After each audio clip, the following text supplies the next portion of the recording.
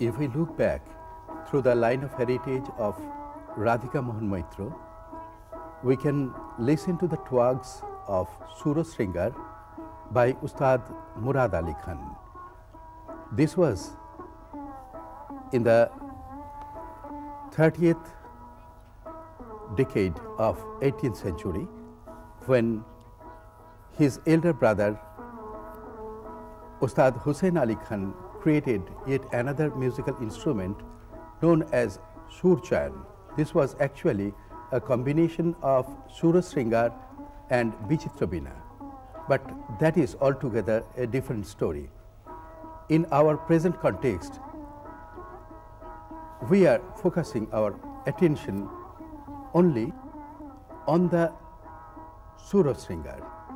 Suro Sringar is a very old instrument.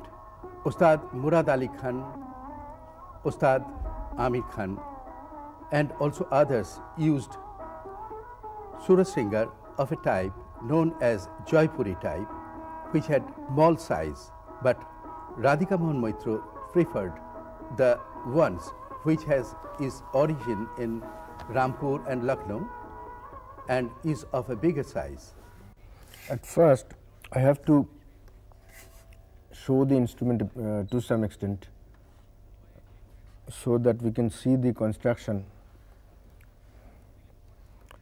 And this is the tabli portion or the upper part of the sound box, and this is the gourd part, and this is a joint sound box topped with a steel plate, and this is the dandi or the last sound box with the pegs, and that is the smaller tumba. Wooden tumba is used here. This is of the bigger size of Jaipuri or Lucknow type, but this particular instrument was made by the Sharmas, Gopal Sharma, Durga Prasad Sharma and Mohanlal Sharma, and this particular type of instrument was played by Radhika Mohan Maitra himself, and later on his disciples are following the line. Let us now listen to Radhika Mohan Maitra's instrument by his disciple Somjit Dasgupta.